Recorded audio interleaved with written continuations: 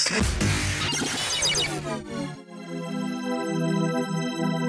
demystify what goes on behind the therapy room door. Join us on this voyage of discovery and co-creative conversations. This is the Therapy Show, Behind Closed Doors podcast, with Bob Cooke and Jacci Jones. So welcome back to episode 157 of the Therapy Show Behind Closed Doors with the wonderful Mr. Bob Cooke and myself, Jacci Jones. And what we're going to be looking at this week is how to deal with self-criticism in the therapy process. Yes, negative talk. I was just thinking, as you said, 100 and did you say 157? Yeah. I can't believe we've climbed up as far as this. I know. But anyway, people who are on YouTube, on my channel, you'll probably see that I'm much browner because I've been on holiday. I hope I'm more tanned. I was thinking I should be after having some sun for the last week. So, but you said I look more. You simply said I look healthier. So you look healthier. Yeah, we're all a bit wishy-washy going through the winter, but you look healthier. Yeah. It's a long way. Anyway, that's my pastiming. It's an interesting one, isn't this? Because I think most people who start their professional life as psychotherapists, whether it's in placements, which is where most people start their professional life as a psychotherapist and counsellor, they usually started on a placement within their training program. So whether you started off there or not, wherever you started, and the seasoned therapist and counsellor, which has been around for a very long time, they'll all be dealing with variations and intensity of intrusive thoughts and negative self-criticism. Yeah. Because most clients people see are hard on themselves. And that's really what causes most of the problems. And I in fact, I saw somebody today and for an assessment. And this person was, I don't know, in their 60s, 70s. And they talk about their anxiety, depression, and incapacitation. I asked her, are you quite hard on yourself? And I knew the answer would be yes. Yeah. The answer was yes. So I said, well, just to let you know, 80% of the work we're going to be doing is about finding a friend in yourself and compassion. Yeah. Compassion is the antidote to negative self-criticism. But it's easier said than done, isn't it, Bob? It's easy for us to go into that negative place of self-criticism. It's a lot easier than what it is to be compassionate with ourselves. Well, I think what happens is, the answer to you, of course, is yes, because we're often telling ourselves off. But actually, where that process comes from is often not our own voice. Yeah. It's the interject, what we've taken from our significant others that are continually defining us and telling us off. Yeah. And the you becomes an I. So you are worthless. You are selfish. You are hopeless. Whichever I could go on. Yeah. And eventually, after hearing that so many times in many different ways, whether it's verbal or non-verbal, that the infant or child turns the you to an I. And then what happens is they start believing it's their own voice. Yeah. I think I hear a lot from clients that it's not a conscious thought, it just happens. So it kind of slips in under the radar. We don't even realise that we're doing it a lot of the time. We notice the feelings that come along with it, but we don't really catch the thinking part. No, they don't. You mean you don't catch the narrative? Yes, yeah. With it. Yes, I think that's true. And I think all therapists' job, in a way, is to help clients put two and two together. Yeah. And well, if you did, or even guessed what those sort of words would be with those feelings that have crept up on you, what would the words be? Yeah. And they'll soon tell you. Yes, absolutely. Yeah, yeah. Because we all have that narrative running in the background pretty much all the time. Yeah, and I think it's a major work that most therapists, stroke counsellors will be working with. Yeah. I really believe that. Yes, yeah.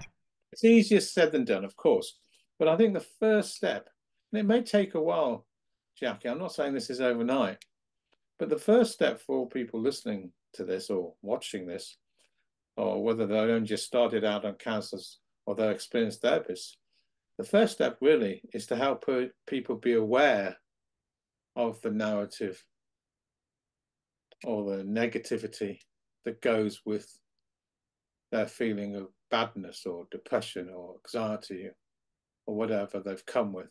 Yeah. And help them be aware of what they might actually be saying to themselves, to slow down their thinking and just reflect on when you do feel bad, or you feel you can't get out of bed in the morning, or you've got no motivation. What do you actually say to yourself? What's Yeah. going through your head? Yes. Yeah. And there'll be something like, oh, well, I should be able to get out of bed. I'm so stupid. I'm so hopeless. I can never get it right. And you'll hear that whole negative spiraling. Yeah. Even if you just said, well, I'd like you to guess. Yeah. Just, And I think what you said then is really valid. It's that slowing the process down, slowing the thoughts down so that you can actually, tune in and hear what they're saying. and they need to tune in, and they Yeah. need to hear what they're saying as well, Yeah. and have it fed back to them. Yes. Yes. Yeah. Because often it's we're trying to predict the future, or we're in the past or whatever, and it's very difficult for us to be in the present a lot of the time, particularly when we're overwhelmed or we're tired or we're not feeling well. That to me is when my internal dialogue kind of goes into overdrive.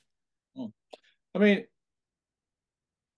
you're right in what you're saying about it creeps up on you. A friend of mine, I'm not talking about a therapy session here, and she was talking about how she often gives herself a hard time. Now, if I'd been a therapist, I mean, being paid and Yeah, everything, yeah, I might have gone down the road of slowing this down. What's the thought process that comes with it, etc., etc. But as I'm not in that, as I wasn't in that sort of contractual position, I simply said, "Oh, where does that come from?" And she insisted that it was her voice, that it came from her. So, yeah, as I certainly was not in the position of being a therapist, we're having a cup of tea and Costas. I wasn't going to go down the road of what I think therapists need to go down, yeah, which is helping me understanding that often the negative decisions they make about themselves, or certain their negative narrative, actually isn't theirs. yeah. And that's the interesting thing, is because, sometimes it's maybe questioning whether what that internal voice is saying is actually our true belief, and it's not. No, It's not our stuff that we're replaying. absolutely. So, first step is to help them being aware Yeah, the narrative that goes with the feelings. yeah, That may take some time, but that's the first step, I believe. Second step, which usually takes a lot longer and requires a lot more inquiry, is to help them make the realization that it's not their voice, it's not actually their voice, or it's not their belief systems. It actually comes from somewhere else. And that piece of therapy takes quite a long time before they really, really take that on board. yeah, That is quite a pivotal moment in therapy when they get to that place. Is it always a person, or can it be an event that causes it? If that makes sense. Yeah, no, it doesn't. So, well, I'm sure it will work. I'm sure it will be when you explain. Well, say for example, somebody is involved in, I don't know, a road traffic accident or an event of some description, Trauma. and there's some trauma that's happened. Can that create negative feelings or doubt or anxious thoughts or whatever, rather than it being an interject from a person? I believe it always comes from somewhere else. Now, you may make a decision as you go on life about the fact that I'm really hopeless and I can never get things right. I'm really stupid. There it goes again. So you might make decisions, but it'll be in response to the consistent narrative. Okay. And when you have the trauma or the life event or whatever we're talking about, then you will say those things. Well, here I go again. If I hadn't done this, if I'd done this, and if I slowed down, if I thought before I spoke, I wouldn't have done this. I wouldn't have had this crash at XXX. Yeah. That comes from an earlier process. Yeah. Okay. We repeat it, in other words. Yes. Yeah. Repetitive process we in TAs called script. Yes. That we keep repeating to confirm our life decisions about ourselves and other people. Yeah. And it's very familiar. The narrative, the stories that we tell ourselves are very familiar to us. Yeah, it's like dominoes, Yeah. Make a decision in response to X, X, and X. It becomes our life decision, which we call script and TA. And then another domino falls down. Then that confirms that. And another domino falls down. And then we are on that repetitive process, which confirms our life script and identity about ourselves and other people.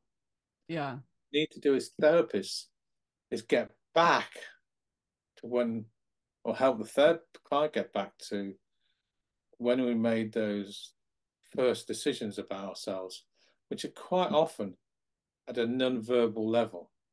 Yeah. However, we need to help them put rudimentary sentence constructions to that non-verbal feeling.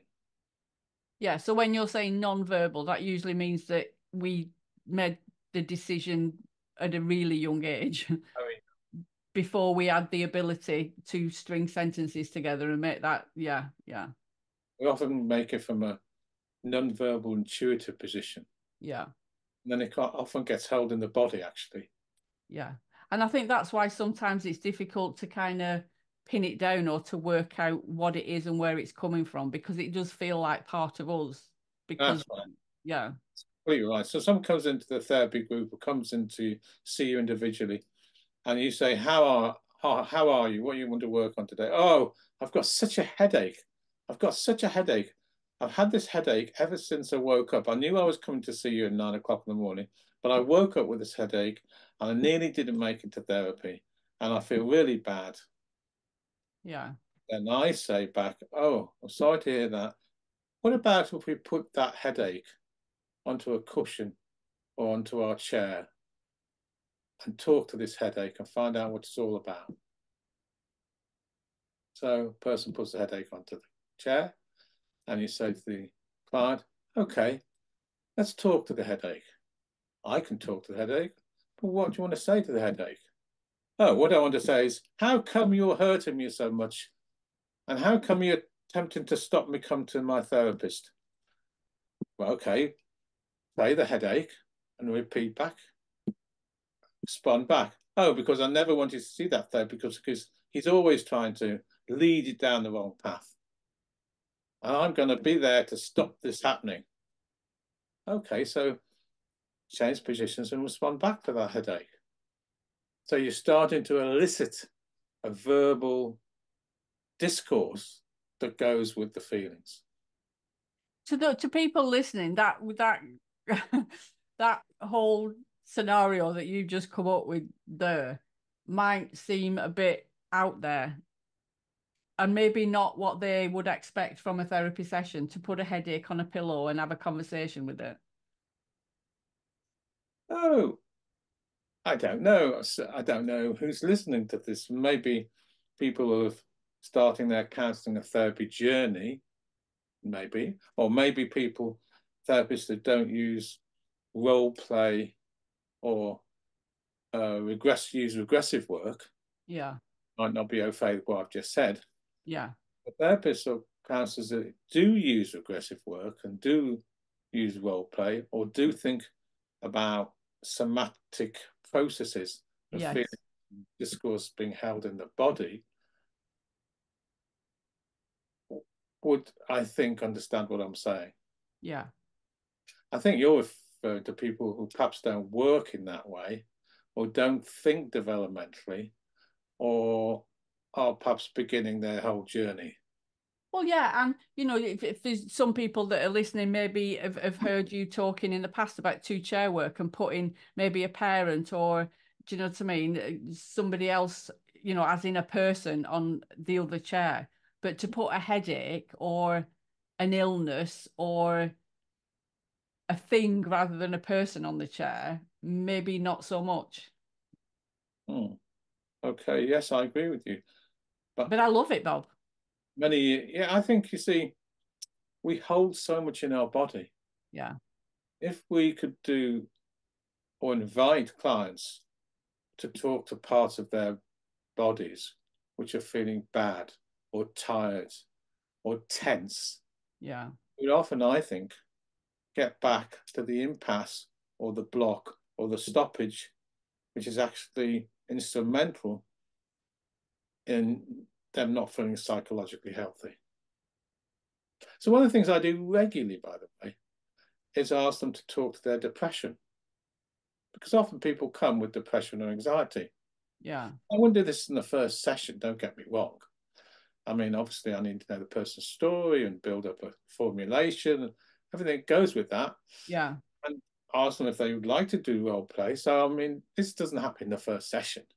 But I've often talked to people about depression and get them to talk to their depression and have the depression talk back to them. And what we usually find is the driving force behind why the depression is there in the first place. Yeah, because it's a really interesting thing, because it kind of bypasses the logical thinking. Do you know what I mean? Yeah. And let me tell you a very quick vignette, which it wasn't actually from me working clinically, but me doing something in the assessment, which might give a sort of imagination to what I'm talking about. So some time ago, it must be 2 or 3 years ago, but it might explain what I'm talking about. So this person comes into the assessment. She's about 48. She sits on the settee next to the settee I was sitting in.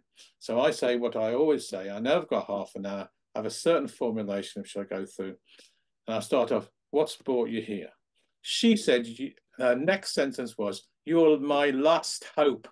Wow. Now, when somebody says that, my heart sinks because of the expectation and the responsibility of those sentences or sentence construction. I said, wow, I'm your last hope. Yes, my doctor sent me because he's tried everything with me and it doesn't work. And he's heard good things about you and thinks talking therapy might be useful. So I said, good. And what it is that you want? I want you to cure my depression. No pressure then, Bob. No pressure at all. So I said, your depression. She said, yes, I've had it for 35 years. She's about 55. I've been to doctors for 30 years. I've been on all these antidepressants and everything else, but I've never tried talking therapy. I want you to take it away. So I said, oh, it seemed to be decades of this depression then. She said, yes, 3 decades. And I said, okay, so if we do reflect on where this depression started, she said, I've had it for ages. I've had it for ages. So then I say, and this I say this in all assessments, I say, okay, so your family, your mum and dad alive, are they around? Oh yes, my My dad's around, but my mother died 10 years ago or whatever. And then I say, oh, so tell me a little bit about your mother, because I just want to know a little bit about where they live geographically or what it is. She said, well, it's an interesting thing, you know. She says, I've thought about this, but I never talked to a doctor about it. But it's an interesting thing. She had depression as well. She had depression all her life. And I remember I had to look after her when she went to depression. So I went to bed with depression. She incapacitated herself. XXX. So I said, wow. And then I said, I think this was the pivotal question, actually. I said, wow, then maybe the depression you've got isn't your depression. And she stood up, and she said, what, not my depression? Well, you just told me your mother had depression for most of your teenage life, etc., etc. Maybe the depression you've got isn't yours. Maybe you've taken it from your mother's. She sat down, dumbfounded. And it was almost like a revelation. She said, wow, perhaps I have taken it from my mother. I said, well, perhaps you have. And she said, gosh, what do I do next then? I said, well, you go to therapy and you give it back to your mother so you don't have to have it anymore. Oh. She looked at me as if I was talking Martian. And she said, well, when can I start? So I Love said, it. next week. Fine. I said, I'll give you this therapist's number, ring them up, organize a session. Anyway, about 3 months later, I was coming into the therapy center. It was in the morning, and I bumped into her in the therapy institute. I said, I remember you. How are you getting on? She said, I've done it, Bob. I've done it. I said, what do you mean you've done it? I sort of remembered her. And she says, I've given the depression back. We were in the corridor. I said, great. That's fantastic. How do you feel? Much lighter. I feel 25 years younger. And what do I do next, Bob? What do I tick off next? I said, well, talk to your therapist about it, and she'll have lots of ideas on how you can integrate your new way of being into your life today. That's amazing. So that's what I mean about depression. Whether yeah, role play or not, but she would have actually given the depression back. If it was me, yeah, I'd have put the depression on a cushion, and I'd have put the mother on the chair, and I'd have said to the client, right, symbolically hand the depression back and say what you've never said before to your mother. yeah. That's what I would have done. I've done it with clients with anxiety, and I've said to them, why don't you leave it here with me for a week until you come back next week, and I'll look after it, and you can pick it back up next week when you're ready. I've done that sort of thing. Yeah. Symbolic, that's aggressive. Yeah. And they do look at you as if, do you know what I mean? What do you mean? Oh. And it's like, well, we do pick up anxiety and put it down again. It's not with us all the time. Sometimes we're anxious and sometimes we're not. So just, package it up and leave it here. Absolutely. So if we're talking about negative self-criticism, the step I said, getting back to the second step, after the first step of them making awareness is about where it's come from, is for them to really make a pivotal decision that it's not theirs. Yeah. Yeah. And then thirdly, what you do about that. Yeah. And when somebody has that realization, it is like an epiphany. I would imagine it's not something they ever expect to hear, that this isn't mine, because it feels like mine.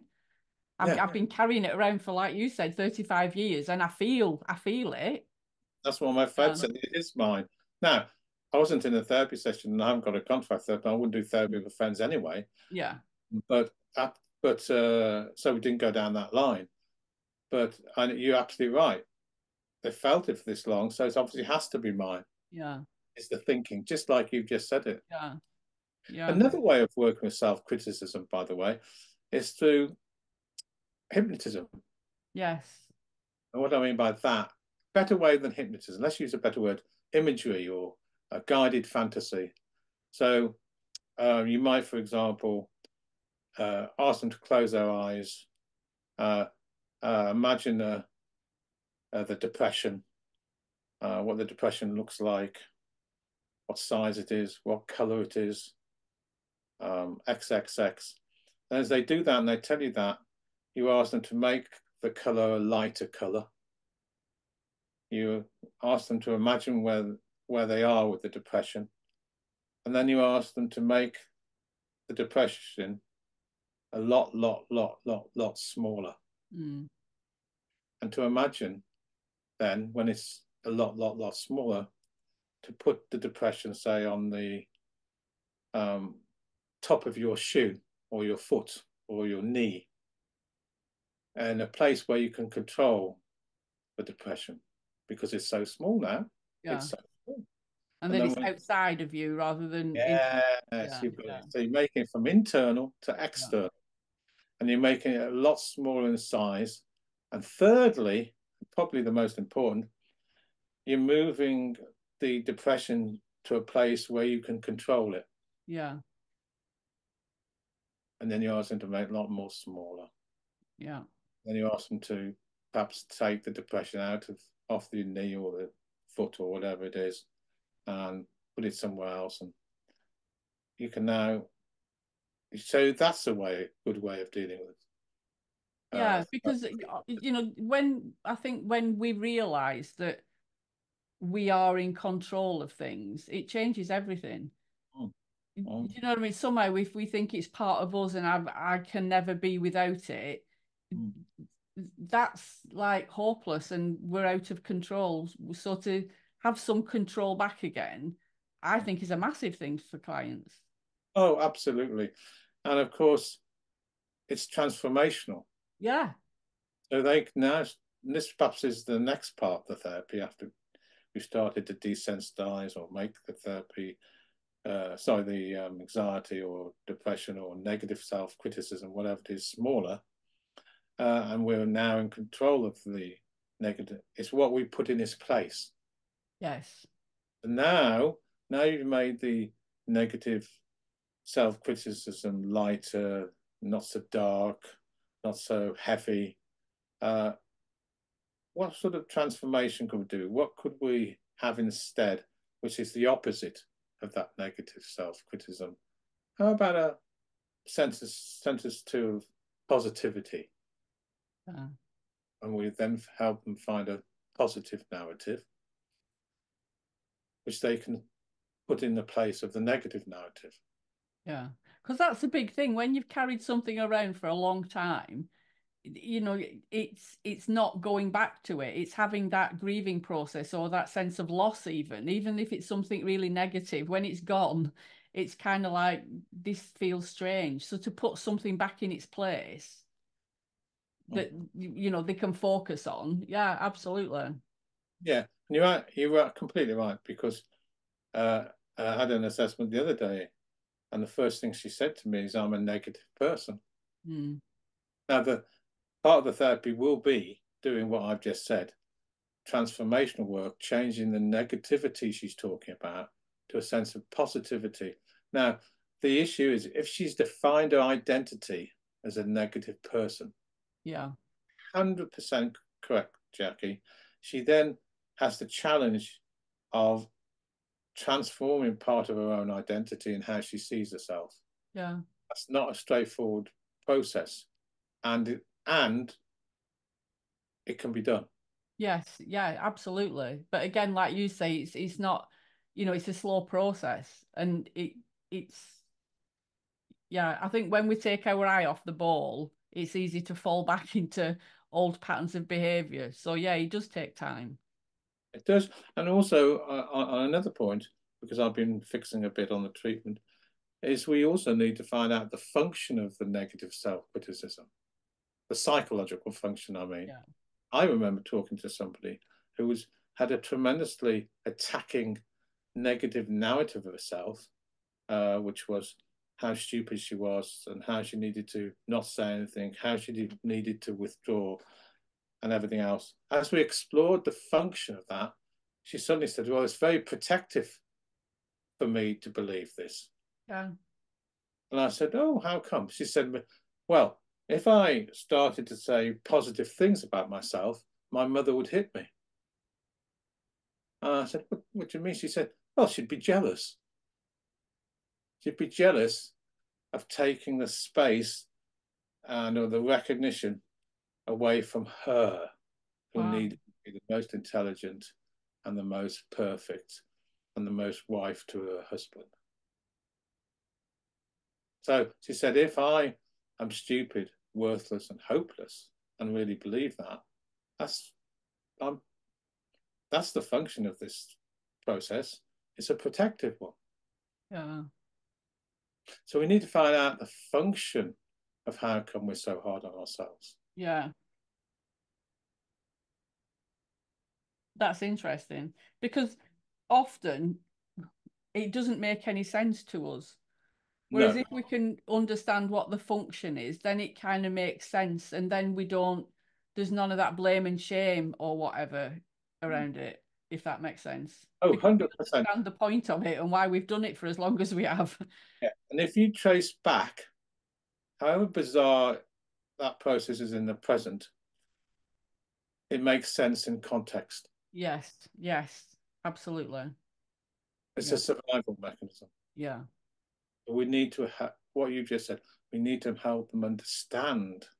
Even if they understand it, we need to help them. How can I explain this? To be able to be aware of what needs to happen to change the process. Which, what you've done now for me and my thought process is you've took me full circle now. And that at that point, when we understand that it's a protection mechanism and it's a survival thing and everything, that to me is when I could show compassion to myself for doing it. Because I kind of understood the reasons behind it. Oh, Was absolutely. for protection and taking care of myself. Yeah. Absolutely. I mean, I know if I look at, I've done a lot of therapy, but I can share this because, but way back, I was far more hard on myself and self-critical. And if you look at the psychological function that is about, it was very much about that I wouldn't be abandoned, Yeah. rejected. So I did, and you're right, you are right. As I started to understand the psychological function and how I act out today and it doesn't help me, I was much more able to be kinder and compassionate. Yeah. Yeah. So correct. Again, Bob, as always, yeah, I think it's an amazing thing that, we do when we're looking at things at this level. Yeah, and one final thing is, we've talked about how important it is to integrate a new way of being, but the final thing I think therapists and counselors think about is triggers.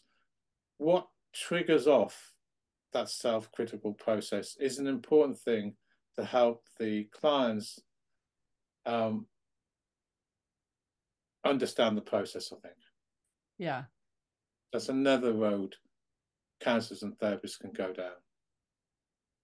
Because what is your thoughts on triggers? Is it because I think a lot of people try to avoid the triggers. Yeah. Oh, I see what you're saying. If they're aware that they are the triggers, Yeah. yeah, they will.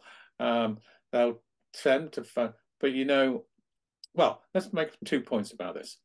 Yeah, if they're consciously aware, because there could be, and there is, unconscious processes, so they're not aware of the triggers. But Yes. go down the road you've just said, that perhaps they've had some therapy, or they thought about things, or they've worked out what the triggers are. They try to avoid them, so they don't go down this road, they go that road instead. So that's great, right? But then there's the unconscious processes, which they're not so aware of, which is not so easy to be in control of. Yeah. Because we can't always avoid triggers, can we? No, it's like red flags, but I think it does help Yeah. if we can at least be aware of some triggers.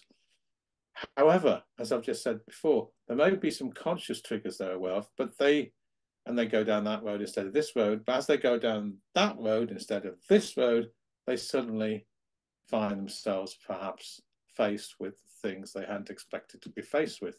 Yeah. So, for example, people who might turn to drink as a crutch or a coping mechanism to dissociate with or to move away from the self with.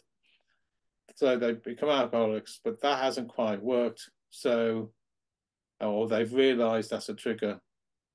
But what they then do instead is perhaps turn to drugs. Yeah. So in other words, there's always other crutches they might move towards, or things may appear which they hadn't thought of. So it's almost impossible to alleviate all triggers. Yeah, because I was thinking somebody that does have, and I've got a few clients that I can think of that does have a fear of abandonment or rejection or, you know, things like that.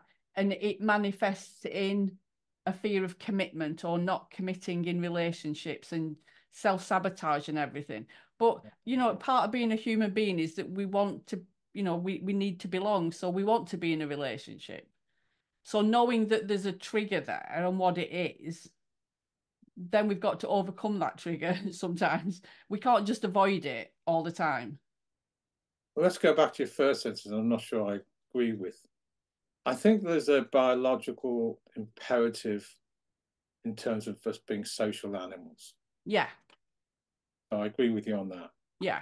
If someone's been so abused, so hurt, and they're so scared and everything goes with it, part of them won't want to socialize dramatically.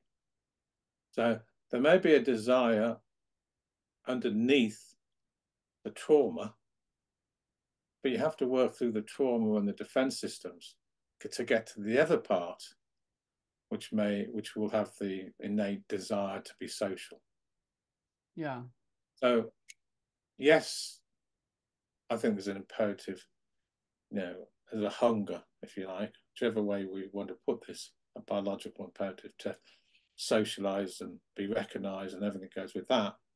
But if we've been so brutalized, it would be too terrorizing to go towards that part.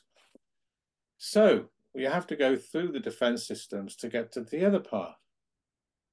So it does help to know some of the triggers, which are defense systems really, or coping mechanisms, to get to what drives the process in the first place. Yeah. Amazing stuff, Bob, as always. Interesting though, isn't it? Yeah, absolutely. Yeah. Yeah. Now, if we are kinder and if we are compassionate to ourselves more, and if we've integrated those new ways of being, I believe our lives will change fundamentally, because 2 to 3 things happen. One, we're kinder and more compassionate to ourselves, and then we will be kinder and compassionate to other people. Yeah. And then we will surround ourselves with people who have an intrinsic sense of kindness and compassion, and then life will be very different in terms of quality. Yeah. Absolutely. Yeah, it's just really interesting, Bob. Thank you for allowing me to talk about it, because it is an interesting one. Thank you for your expertise on that subject. No doubt the next one you will be just as... Whatever. Yeah. So what we're going to cover next time is flexibility, spontaneity and intuition in the therapy. Well, of course, if we have high self-criticism, that limits the ability to be spontaneous. So it's a really interesting podcast that follows on from this. Until next time, Bob. Thank you. Thank you. You've been listening to The Therapy Show, Behind Closed Doors podcast. We hope you enjoyed the show. Don't forget to subscribe and leave us a review. We'll be back next week with another episode.